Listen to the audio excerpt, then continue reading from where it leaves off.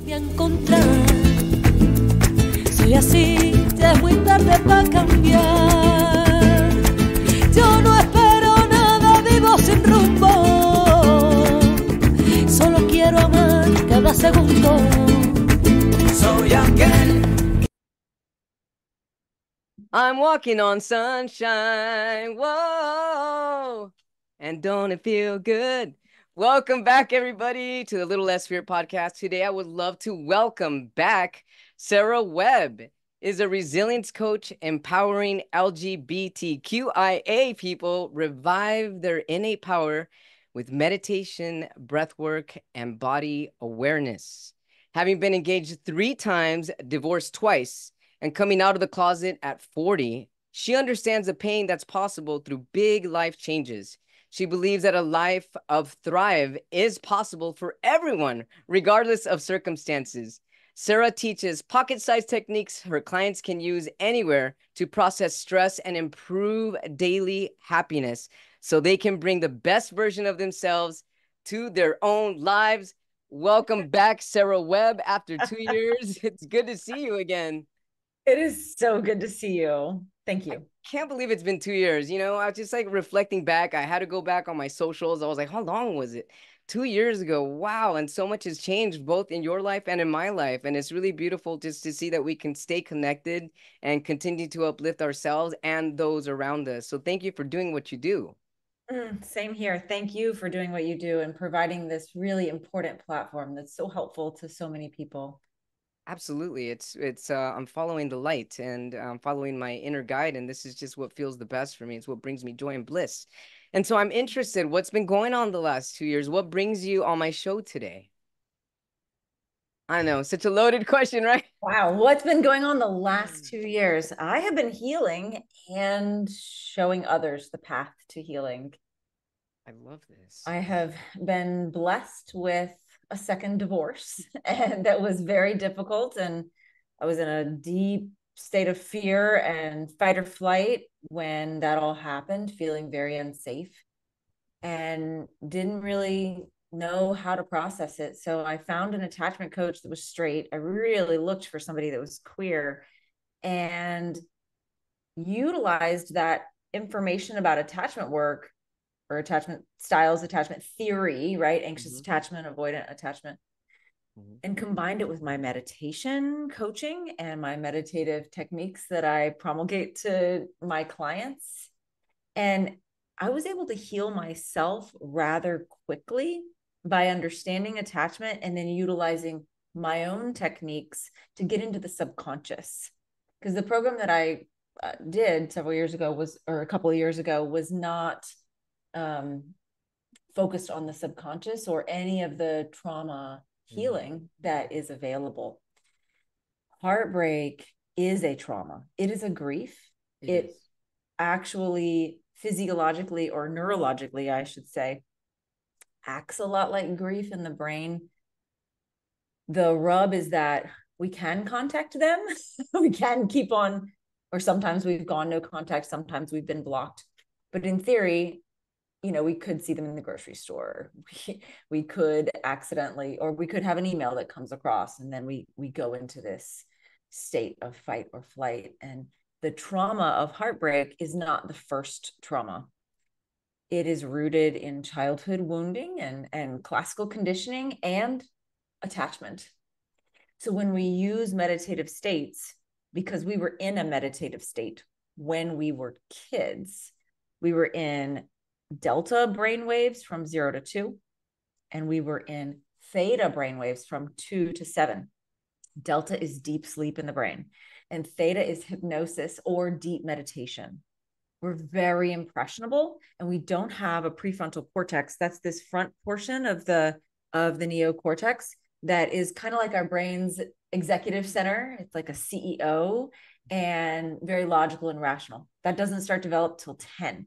So from the ages of 0 to 7, we're in this trance and we are learning how the world works. We're forming our core beliefs. Yes, we sure are. And during these times, we understand intrinsically what a relationship looks like, how I should behave in certain situations. And sometimes we get core wounds. In fact, most people have some sort of a wound. Oh, yeah. That sits at the bottom. And so we use gentle meditative techniques to look with compassion. The difference between the coaching that I do and therapy is we're actually focused on solutions instead of just figuring out why, instead of just telling the story, which is important. We need to tell the story, but it's also equipping my clients daily, because we meet weekly, but they have a daily video chat with me on an application called Marco Polo. And I love Marco Polo. are you on this? Yeah, I'm on Marco Polo. Yeah.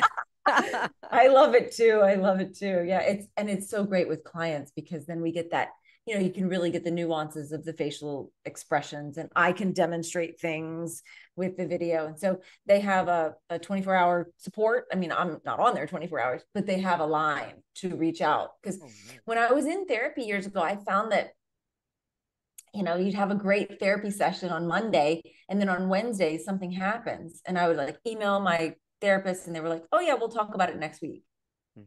But I need help now. And by the time next Monday rolls around, it's not the same intensity. So that's why I've structured my programs that way, because we heal in relationship. We're injured in relationship, and we heal in relationship with each other, in queer community.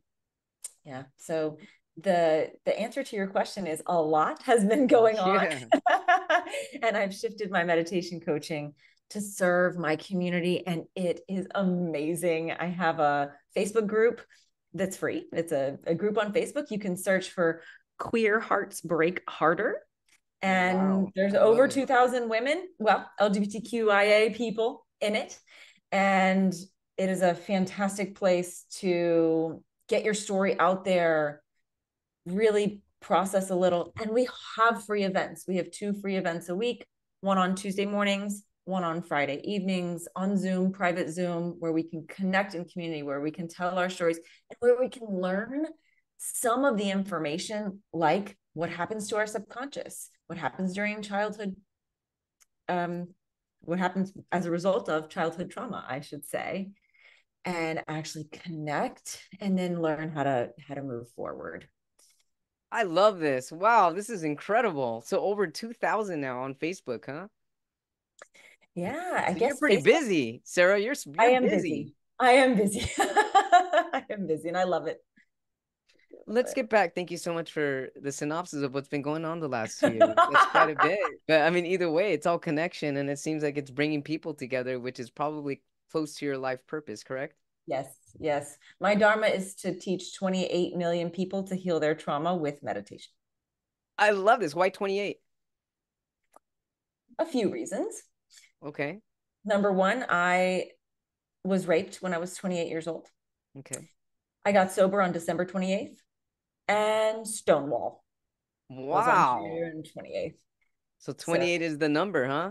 Yeah, and I guess I just went for 28 million because that seems really crazy, and I love BHAGs, those big, hairy, audacious goals. This is mine, and I believe it's one of the reasons why I'm here. Yeah, my dharma on this earth.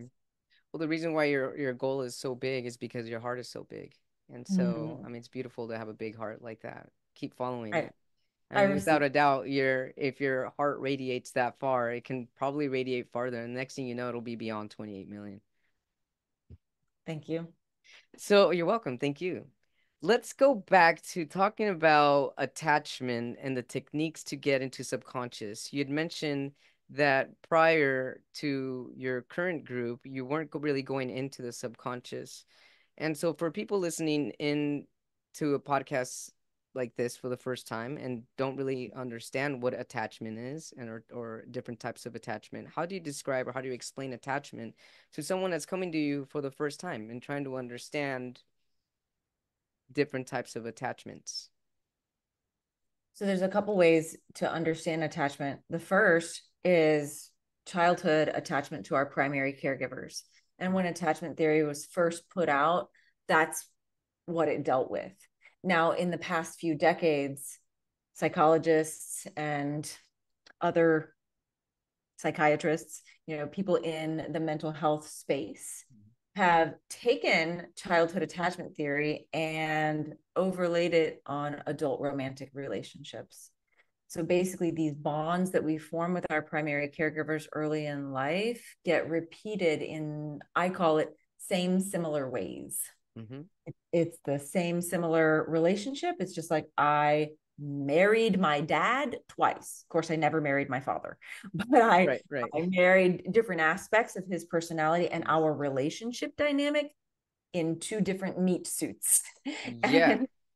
So when we can look at what happened during childhood, maybe some of these core wounds, then we can understand them so that we can reprogram them, because we have all this subconscious mind that's really running the show all the time instead of allowing us to. It's just like, I love the analogy of like your mind is like a ship, and it's a pirate ship.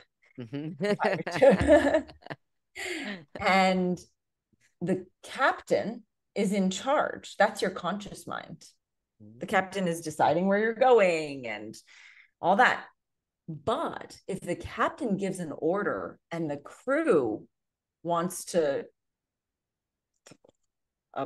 mutiny? They want to enact mutiny. Mm-hmm. The order is not going to happen. Right. So even though the captain seems to be in charge, it's really the crew, and the crew is your subconscious, because they have other data and they're just trying to keep us safe. Yes. Trying to keep us safe based off these core wounds. So when we can unpack, first of all, what this relationship is similar to in our past and the core wounds that it's digging up, this is the beginning of healing. And then the tail end of that is to understand our own needs so that we can communicate our own needs, so that we don't resort to unhealthy coping mechanisms. Because when our needs are not getting met, that's when we come home to our partner and say, you never, or you always. Mm-hmm. And it's pointing that finger at them for something that we are needing. But if we can learn how to heal our core wounds, know our needs, then we can learn how to communicate. So we don't resort to the unhealthy. It's like, if we're needing love and connection, we might pick a fight. Right. Instead of asking for love and connection, because we will get that connection. It's not love, but it's attention. Yes. So attachment theory is something that I highly recommend people looking into. So just to be clear, I studied with, coached under in a private and group coaching session to heal my own attachment, overlaid it with my meditative techniques. And now I am certified in integrative attachment theory. I love this. So I've integrated that into my heartbreak coaching. I love my this. Clients they've been out of relationships for 4 years, 4 months, 4 days, doesn't matter. Within a matter of weeks, they feel differently. And the work isn't over. And I wish I could hold programs for longer, but they're just 9 weeks long to equip them with the tools so that they can then go out and utilize them. Of course, I'm available for support afterwards, but I really need to move on to the next portion of my 28 million. So, we do have avenues for support afterwards, but the real healing happens day in and day out on Marco Polo and in these really tight knit groups of mostly lesbians, but some trans men, some trans women, some non-binary people come through the program. So it does have something to do with the U-Haul effect. Yeah. I think that the U-Haul effect creates the problem, because oftentimes people listening for the first time, could you explain the U-Haul effect? Oh, yes. Yes, absolutely. Thank you. So there's a joke in the gay LGBTQIA community. What do gay men bring on a second date? Yeah, there is no second date. Yeah. Right. And what do lesbians bring? They bring a U-Haul. Yeah. And the reason for this is physiological. It is biological. Mhm. People with more testosterone are seed spreaders. People with more estrogen are nesters. It's the difference between the hunters and the gatherers, right? And Yes. it's just our animal nature. And so when two estrogen prone people get together, we have that state of limerence, that lovey-dovey, maybe we're not totally in love, but we're obsessed with them.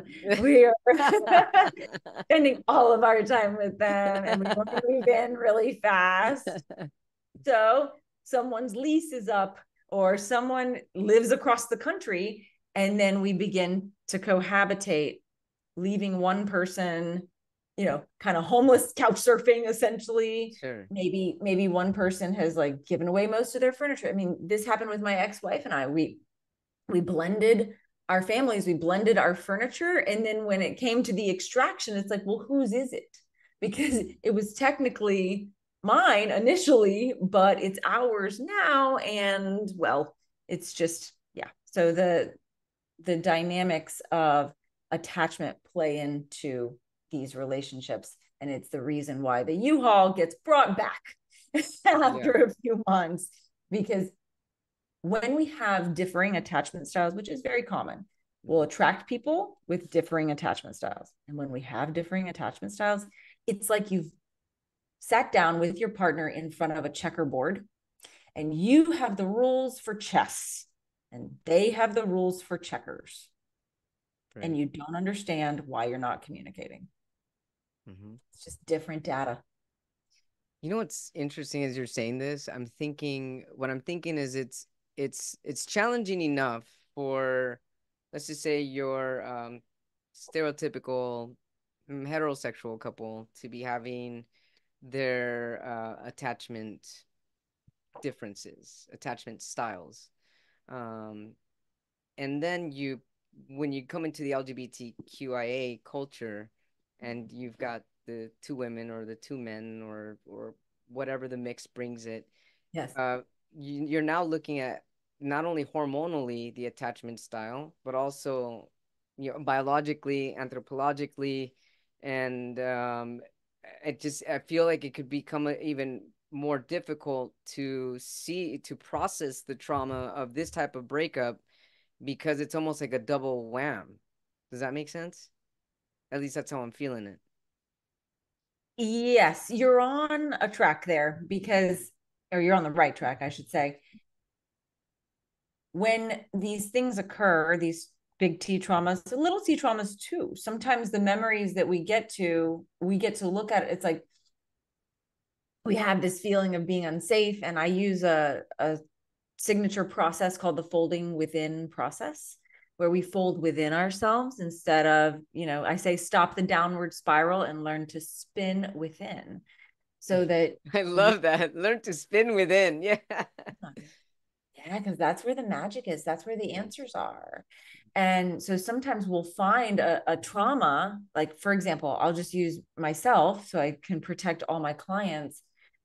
Years ago, I was doing this work with a trained hypnotherapist and found a memory that was like something that happened on a playground when I was 4 or 5 years old. And I was able to locate it and able to look at it with the eyes of an adult and be like, wow, okay, I've been carrying this. So in response to your query here, the original trauma happens, and it's almost like it compounds every time. That's the word, compound. Yeah.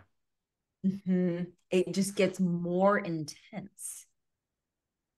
So if we were hunter-gatherers, let's go back there, and we eat a red berry and it gives us major GI issues, we are going to look out for that red berry, right? Right. We're very easy to recognize a red berry. Not so easy to recognize your dad in your ex-husband's meat suit, right? But there's a vibration that's similar that we're attracted to. And so we drink from the cup, we go to the fountain, right? We are attracted vibrationally because of our trauma. And The red berry information doesn't come up unless we see a red. It's not like we're like, oh my gosh, I can't eat any more red berries. Like, no, Right. like we're not walking around worried about the red berries. And that's similar to what happens here with the heartbreak. This is the red berry presenting itself so that you can make a different choice, so that you can heal. The Because red berry it's will keep presenting itself as an alert. Yep. As a, this is dangerous. And how can you respond differently? It's all How about can you responding differently. It's like, here's your other chance. Here's your chance again. Here's your chance again. break the pattern? And it just gets harder and harder with more intense situations. The more we eat that red berry. Right. And so I'm wondering if same-sex couples are triggered even more than opposite-sex couples. I don't have any data for that. Yeah. But people with more estrogen can be, more sensitive. So yeah. Which at the end will make you more resilient as well. absolutely. That's the key. Yeah. These difficult situations are always, always opportunities for us to show up in a different way and expand. It's like, I don't know if I told you last time, but life is a series of expansions and contractions. Everything is expanding and contracting. Our hearts, our lungs, the tides, the seasons. Yeah. And so we need to ride that. It's just like a sine wave. Information is carried on vibration, right? Light is information. Sound is information. And everything is vibrating. So when we have these contractions, we're able to fold within and figure out where they're coming from. And when we have the expansions, we're able to memorize it and remember that it's not going to rain the whole time. The rain will pass because emotions are just like the weather and they're always going to be expanding and contracting. So it's about learning to ride that wave. Definitely letting go, letting in, riding the wave, and trusting the flow of chance. Yes, absolutely. I love this. This is great. There's something I was gonna say right now. You mentioned before talking about the flow and the expansion. You said we're attracted because of our trauma. So when we stay in these unhealthy attachments, what attracts us is our trauma. What about the trauma attracts us to stay there and keep going in this glitch? What about the trauma? We're looking to heal. But we're unaware of that. Or we've become aware of that. Or we're becoming aware of it. Well, I'm giving you that answer because of your level of awareness and consciousness, but maybe I should be a little bit more specific. So, I mean, I can't tell you exactly what is attracting us because it's a situational thing, but it's our subconscious recognizing familiar vibrations and trying to keep us safe. It's like, oh, yeah, that's familiar for, I don't know, for example, my mom and dad don't share a bathroom. They have their own separate bathrooms. And when I first started dating my ex-husband, he did not want to share a bathroom with me. And I was like, oh, this is familiar. This is good. Okay. There's just little things that you pick up on. You're like, oh yeah, this feels safe. This feels good. Right. Sure. And we're subconsciously picking up on these literal vibrations. I mean, we see the cones in our eyes see such a small sliver of the electromagnetic spectrum. And we're only consciously aware of about 0.04% of the information that's coming into our bodies. Right. And I think I gave you that statistic last time I was here, but I'm happy to share again. So there are several billions of bits of data all around us at any time. And the human brain brain and body, I should say, picks up on around 11 million bits per second. So billions of bits of data, 11 million bits per second are hitting our brains and our bodies and processing. But we're conscious of about 40 to 50 of the 11 million bits per second. Not 40 or 50,000, 45 bits of information out of 11 million we're conscious of. So that's 0.04%. I did the math. Oh my goodness. And most of our thoughts are subconscious as well. Right. So that's why we're looking at it in this way, so that we can figure out what are the things that I'm attracted to. We're gaining the body awareness. I was literally coaching a client about an hour ago, and she was talking about how, you know, she doesn't want to repeat this. And I'm like, go into the body and find the place where you abandoned yourself.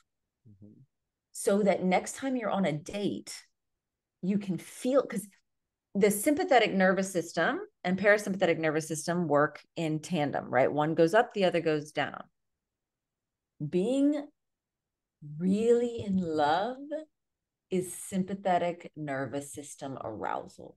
So you really want to find somebody where it's just calm and even, not where it's so exciting and this is amazing, because that pendulum will swing the other way. It sure will. Oh yeah, it definitely will.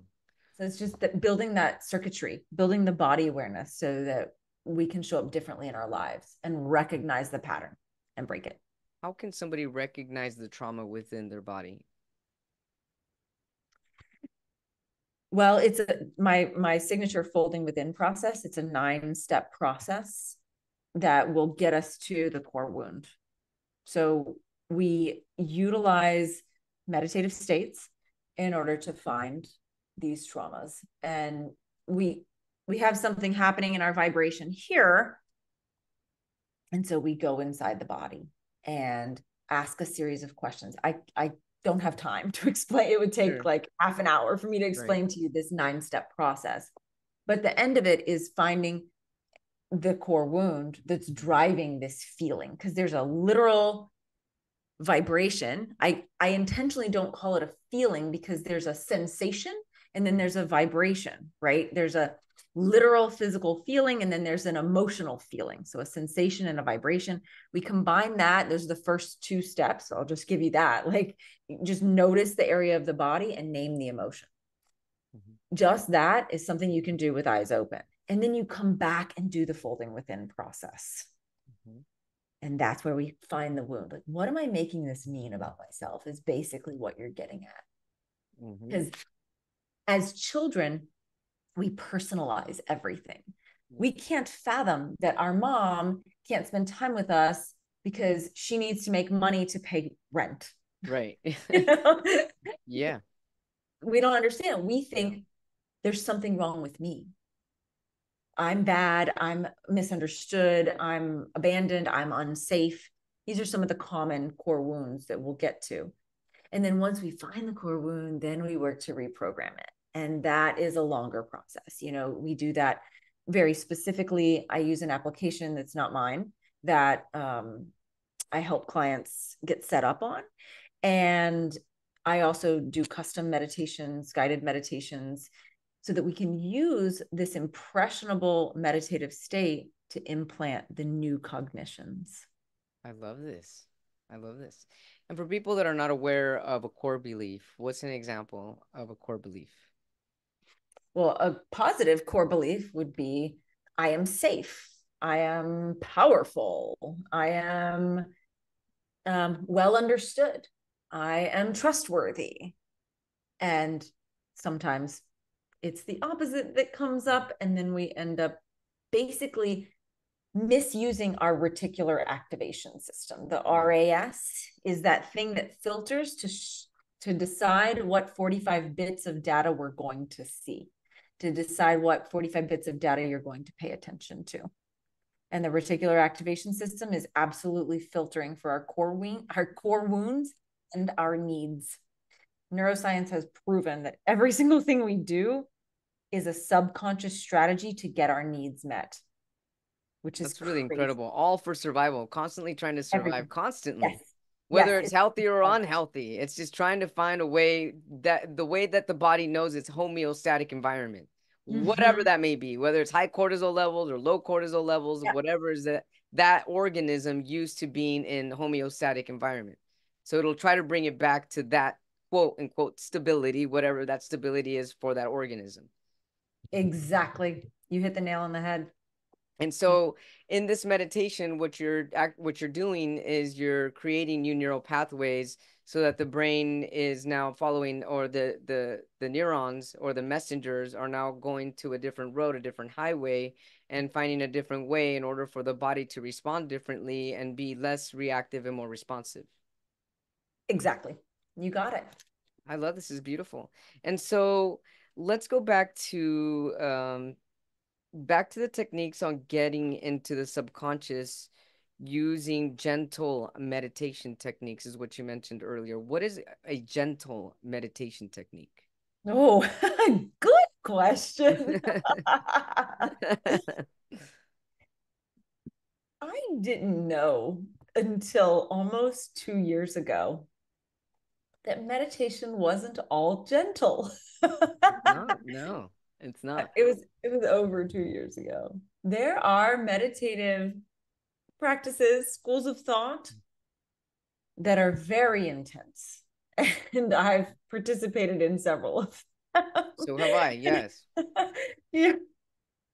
So we use gentle body awareness, breath work that's safe for everyone. I'm a trained breathwork facilitator, but not all breathwork is safe for everyone if they have health concerns. And sometimes for some clients, we use mantra and then guided meditation. I lead guided meditation every single meeting with my clients. I send them home with their own custom meditation. Or if it's a group, I was just gonna ask that. Yeah, they get custom meditations. And people can book in with me just to get a custom meditation. As I use my nice meditative voice and get them very relaxed. And then bring awareness to the body and the breath, and then slowly just implement these new cognitions. And then they do that meditation in the morning or at night. Some clients don't love guided meditation. And so we can use different states and then use mirror work. Like we can go to a mirror, look at ourselves in the mirror, talk to ourselves about it, or we can just read it right before we go to bed, read it as soon as we get up. Lots of different ways to get into the subconscious, because they say in yoga and other modalities that where focus goes, energy flows. And that's just the reticular activation system. Yeah. That's just, I'm going to focus on this. And so that's what I'm going to see in my life. I know I'm preaching to the choir. Oh no, but I love this. I mean, this stuff is my bread and butter, so I get all hyped up on this stuff. I love when you said that, because when you said gentle meditation techniques, it kind of rung a bell. I wrote it down, and I was like, well, what I'm feeling from that, because I've done a lot of meditations where it just feels a little like pushy almost. Like, hang on, I'm not there yet. Like, hold on a minute. So. And everybody, I mean, it's not a one size fits all. Everybody's different. I mean, some people's attention spans are shorter, and some people get it right away, and some people have ADHD. I mean, it's like you're trying to kind of find a way to flow with individuals the way that it's going to stick in their mind, body, and soul the way that it's meant to for them. And tailoring something like that actually brings a lot of self-awareness for yourself. You have to be a little more self-aware and intuitive in that process to be able to know what's going to be best for your client.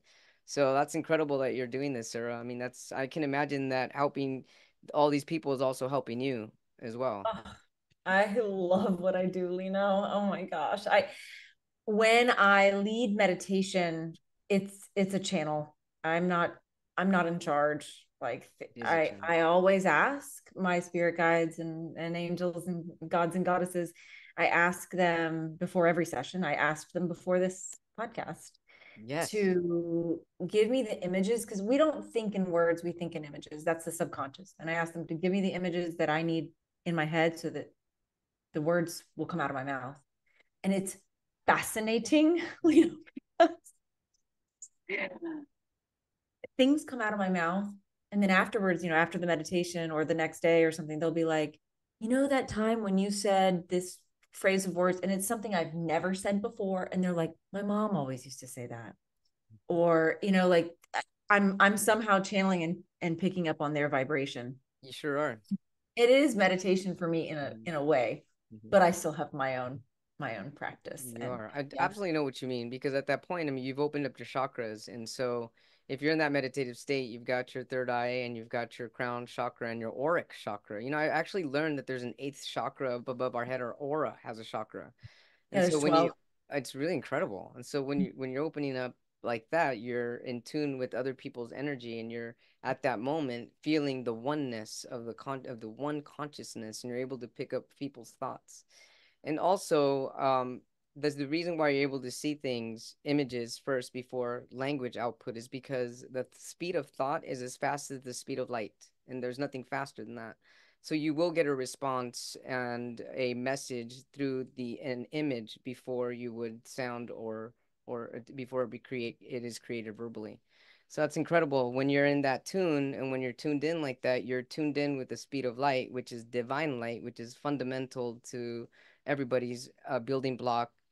They're building blocks of life, really. That's really Yes, amazing. I love it. beautiful. Very true. Yeah, the more we meditate, the more our pineal gland, pituitary gland, literally in the brain, gets more open and active. And the pineal gland has cells on it that are similar to radio transmitters. Yeah. Excuse me. The pineal gland, for people who don't know what the pineal gland is, how can we describe the pineal gland? The tiny little gland in the center of your brain. So if you were to put crosshairs like at the temples and then forehead and back of the head, it's really in the center, kind of like above our soft palate here in the back of our throat.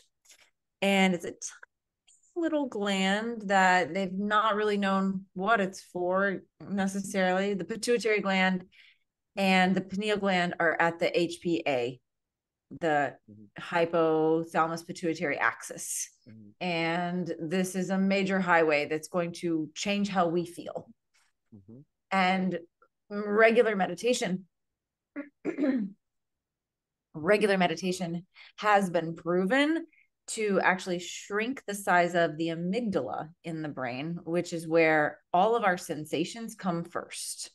We experience things out in the world, and everything comes to our amygdala, and we make a decision. Is this safe or is this not safe?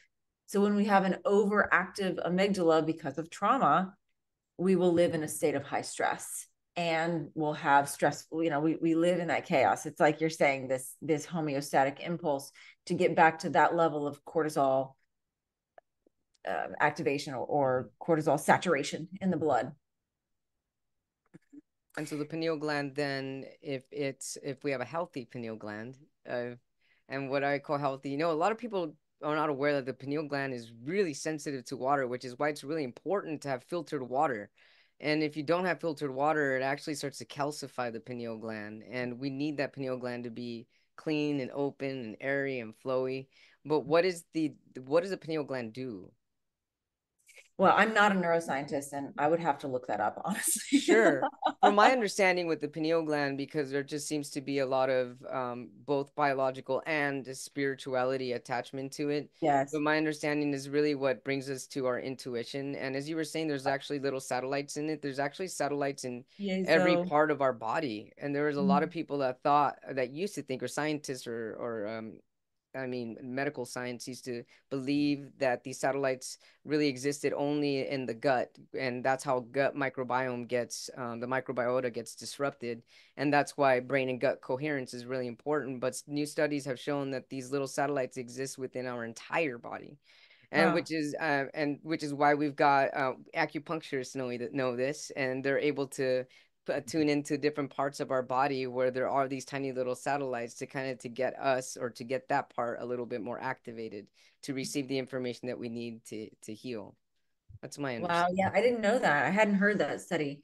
Yeah, my information about the pineal gland is enlightenment, right? It's the satellite. It's the way that we It is a communicate, satellite. project our energy across space and Yes. time. It's the way we have Yes. conversations with people. Yeah. Yeah. But I don't know like I think that scientists kind of didn't know what it was for a No, they long didn't. time. Yeah, I don't know if they scientists, fully right? understood it. Yeah. Yeah, and so it becomes lit and activated during meditation. During deep meditation, it becomes centered and very, very alert, Mm-hmm. which is Mm-hmm. amazing, right? And in that alertness, when the pineal gland is fully activated, all different parts of the brain become fully active, and so does the body. It's like the whole Mm. body becomes aware, awake. Yeah. Wow. Yeah, it's really amazing, right? Isn't it? I It love it. is. Yeah, definitely. And so I love this conversation. This is, and I love that you're working with the LGBTQIA community because it's needed. It's needed, and working with heartbreak is needed. And there's a lot of people that don't want to go see a psychologist or a psychiatrist. And in having a support group with like-minded people, that can be definitely a great place to start for people that don't feel comfortable one-on-one therapy or seeing a quote-unquote professional, because this can be very encompassing, welcoming, and connecting. Yeah, I mean, I think that therapy has its place. I totally agree that, especially if we haven't talked about a certain situation ever, or we just haven't been very open with our feelings, it could be a safe space to begin processing. But oftentimes, therapy, some therapists want to keep you in that chair. And so they're not really providing solutions. You're coming back and telling the same story. That's actually what I wanted. You said right now, solution. So you'd mentioned earlier, let's see here, I wrote this down, where working on solutions instead of just the story. Right. And so I love this because a lot of the times, if you're just repeating the story over and over, over and over, not coming up with solutions, you're in that same cycle. You're not creating a new neural pathway. You're just basically reliving and reliving and reliving instead of recreating. Right. And the the way that we go in is very different. So therapists, some therapists, not all, there are some that are great, typically they want to get you back so that I mean, there's just no end. They're like, you're going to see me every week. And I'm very suspicious of any chiropractor or acupuncturist, or like, let's make a plan for the healing.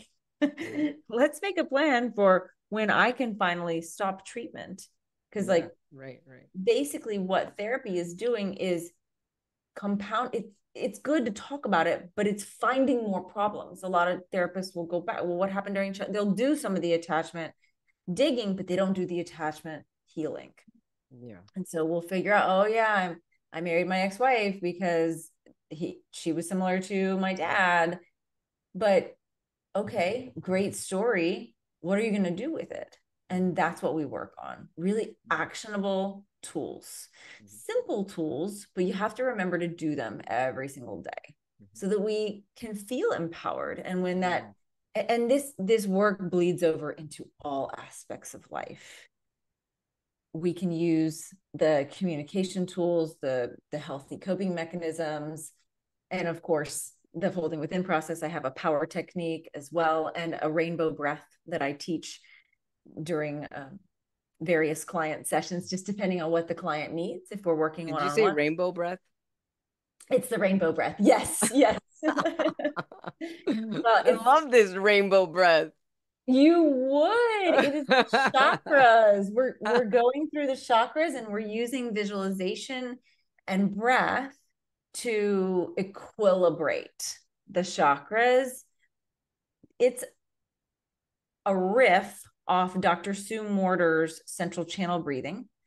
I first was certified in 2021 with Dr. Sue Morter. She wrote the energy codes, and she's a meditation coach and trauma healer. And we are at liberty as certified coaches to modify her meditation. So I've taken that central channel breathing, which she's really invoking a lot of information about the chakras and the colors as well, which I have done. I've got some things on my YouTube channel that help people to learn. And you can actually see the colors as you're pulling it through. But it's not really necessary because it's grounding us in our body, and it's allowing any discomfort to get reintegrated. Mm-hmm. When I first started doing the rainbow breath, well, the central channel breathing with Dr. Sue, I recognized that some of my chakras were actually outside of my body. Like it would come down through my head in the central, and then it would jump out here and then go back in around my root. And so I had to pull them into the center so that I could literally reintegrate. Because when we don't feel safe or some trauma occurs, we will completely dissociate and basically live outside of our bodies in some areas. Oh, yeah. And so it's a really powerful tool. It's a great tool to use right before you meditate, you know, just to kind of like really get in your body, and it connects you with Mother Earth as well as with your higher self. So it's this beautiful channel. I love this connection with Mother Earth along with yourself. Yeah, we open the soles of our feet and we open the crown, and then we breathe in from below the feet and also from above the head, just depending on where the area of discomfort is. So we couple this with the folding within process to find where the trauma exists. Absolutely love this. You know, one of my favorite classes that I love to teach is cognitive behavioral therapy, and there's different techniques, and some of them are meditative, and some of them are being in the present moment, and a lot of it has to do with core beliefs and trying to dig that out, and just kind of like peeling back the onion and trying to find out where these core beliefs came from. And it really reminds me of this class. I love teaching cognitive behavioral therapy because of all these different types of techniques, and there's a lot of behavior modification involved as well. Because if you're not doing the work, if you're just talking and actually not doing there's not going to be much change. You actually have to physically do the word energetically and involve yourself, and actually live it. And to live it to believe it, because all your thoughts are just, you know, beliefs you keep thinking. And so if you're able to actually integrate a new action, you're able to see and believe that you're able to recreate your life, transform, and transition into a higher version of yourself. Yes, that's it. I do appreciate cognitive behavioral therapy, and my most successful therapist was a CBT. She was CBT trained. Oh, I love CBT. Yeah, but you know, that's why I say most therapists. I don't want to say, because there are Sure. techniques Yeah, there's that different modalities, definitely. right. Yeah. Yes, absolutely. The difference is I had to go to her, not had to, I paid her for 8 months, and it didn't heal anything. It didn't really get to, and maybe she didn't have all the information that you're teaching your students. It sounds like you've got a lot of tools. Yeah, definitely. Well, what I'm hearing, yes, there are definitely a lot of tools that I've gained from this, which is why I love teaching that class. Mm. But what I'm feeling here was you got what you needed from your CBT therapist, and then you were able to get those tools and then upgrade yourself by bringing in Mm. the elements that you knew intuitively would help not only you but your community. And that's tailor making a specific connection for somebody's mind, body, soul to connect with Mother Earth and themselves, to believe in themselves, and to get into the subconscious to really track down to see what's causing them to be stuck in a cycle, unravel that cycle, and have them have confidence within themselves to make forth movement that's needed in order for them to improve the quality of their living conditions. Yes, I so love beautiful. this. This is really Absolutely. incredible. Great. Mm. Well, Sara Webb, everybody on A Little Less Fear podcast, I'd love to share a poem with you, if that's okay with you. Yes, I can't wait. All right, let's do this. This is a poem here. This is dedicated to Sara Webb here. Let's go.